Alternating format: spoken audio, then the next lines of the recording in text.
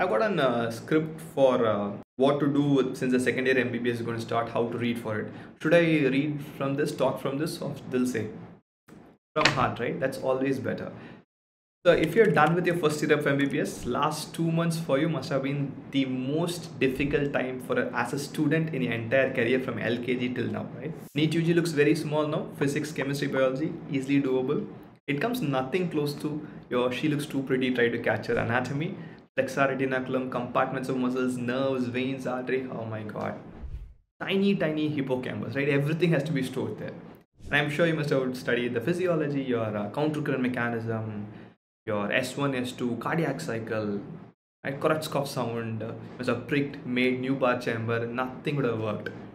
Biochemistry, don't even start with that. Glycolysis, gluconeogenesis, glycogenolysis, name of the cycle itself is confusing, right? And you've done that, you've completed that, you've passed that, it's done and dusted.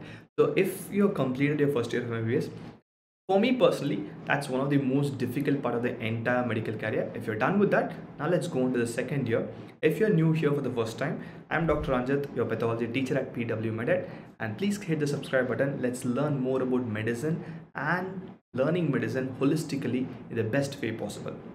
So in this video, I'm going to talk about how to take care of your second year of MBBS. Like some of your seniors must have already told you, right? Second year is very difficult. Robbins is impossible to read. I'm going to talk the clear facts, no sugar coating, nothing which comes easy is going to stay with you for a longer time, and whatever is going to be difficult, it will definitely stay with you for a longer time, right?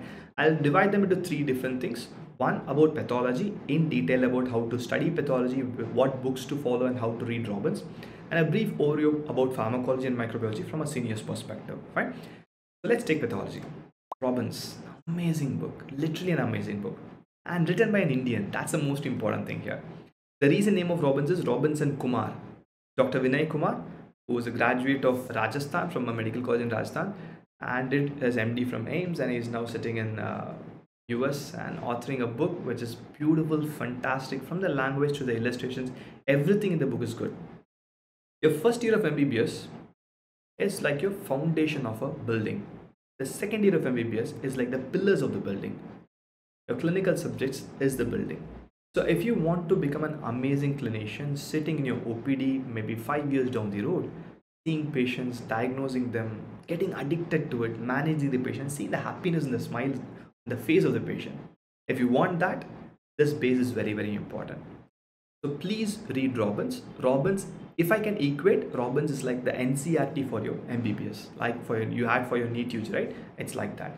So if you look at Robbins, you cannot read cover to cover. Maybe a student tries to do that, the student will fail obviously.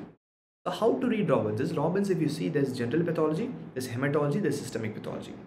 I would say general pathology, the cell injury, inflammation, genetics, immunology, neoplasia, must to do from Robbins pathology only. Whenever you read the textbook, make it a habit that you have to do it consistently, every single day. After your college, go back to your hostel or your home, take a nice break, eat something, go play and come back. Once you come back, make it a habit that you read at least for 2 to 3 pages, minimum 2 to 3 pages to start with. The pace will automatically pick up. You do consistently 2 to 3 pages every day for a month. Second month, I'm 100% sure you can cover 5 pages, because you'll know the knack of how the book is written and you'll be able to pick up the important points. And by this time the second or third month goes, you must have been a bit more well versed in approach to a patient, because the morning half of your second year MBBS, you must have had clinical postings, right? So when you go to the postings, I want you to carefully observe. Don't try to read new things, just observe what your seniors are doing, what the intern is doing, what the professor is guiding them how to do them. Just observe.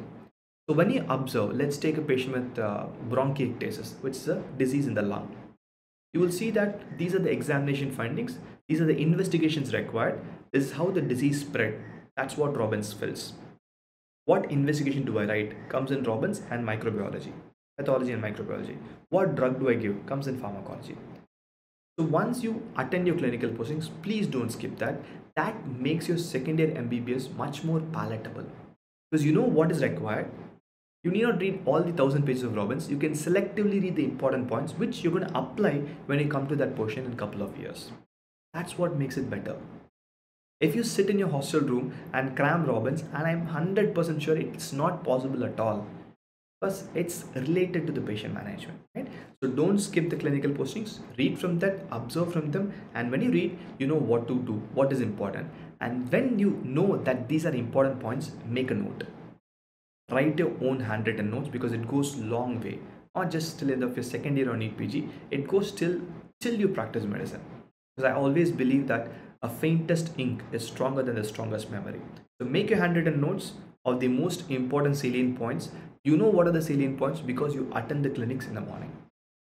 And in Robbins, like I said, if you read Robbins general pathology very carefully, the med-ed videos are definitely supplementary for you. If you find starting trouble, definitely I'll be breaking down into smaller topics. I'll be trying to integrate it, link it with your clinical medicine, so you can have a holistic approach of what is important.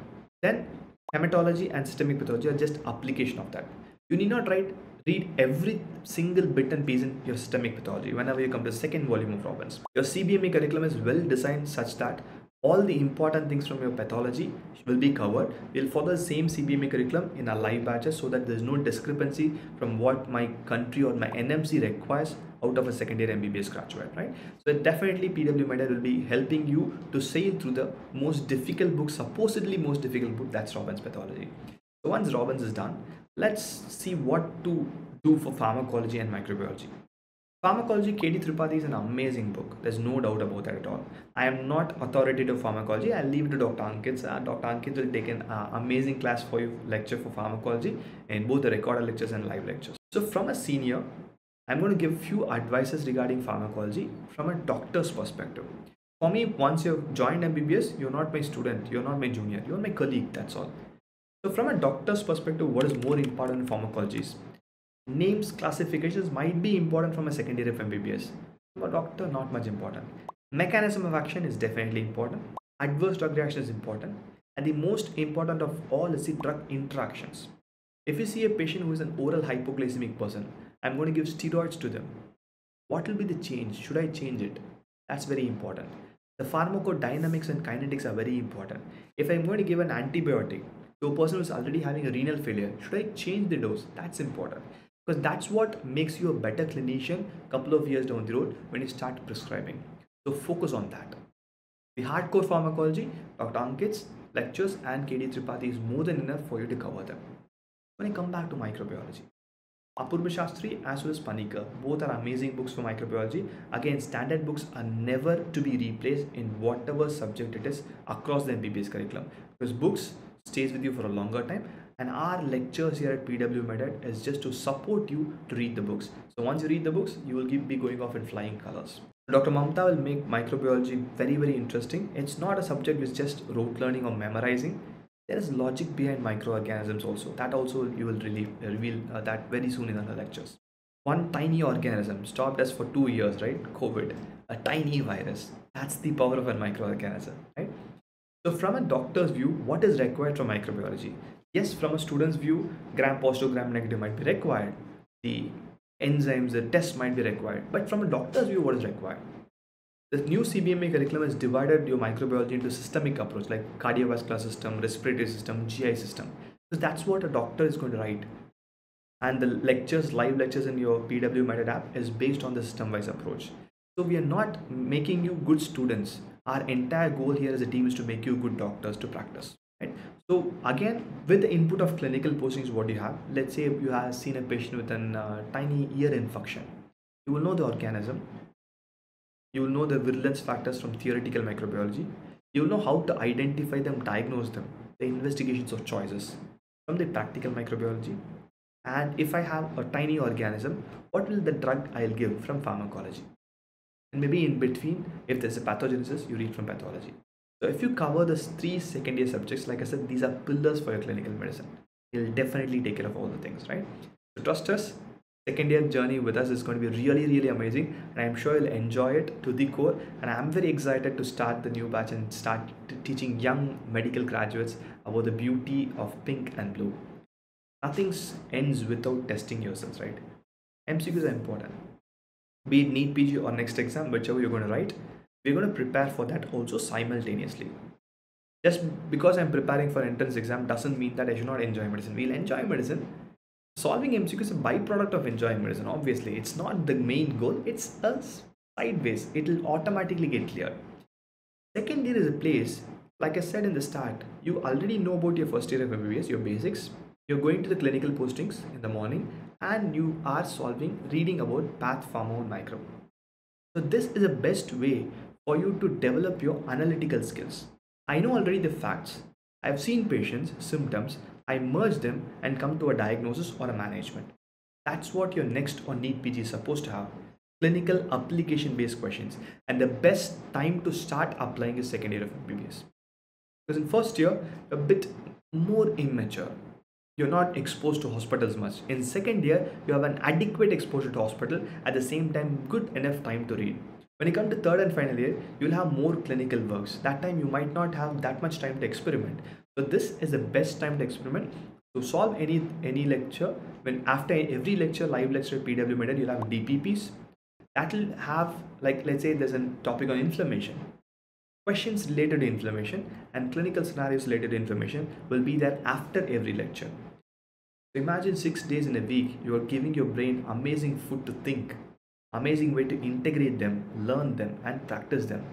Nothing is better than that, right? As a best way, I can say you can utilize the second year of MBBS to form a bridge to a clinical medicine in the next couple of years. So that's about this video. The entire video is for a student who has completed your first year of MBBS and trying to enter your second year. If you have any more doubts regarding pathology or how to read for second year of MBBS, please put them in the comment section below. I'll be more than happy to answer your questions. See you soon. Till then, bye bye from Dr. Ranjith. Bye bye.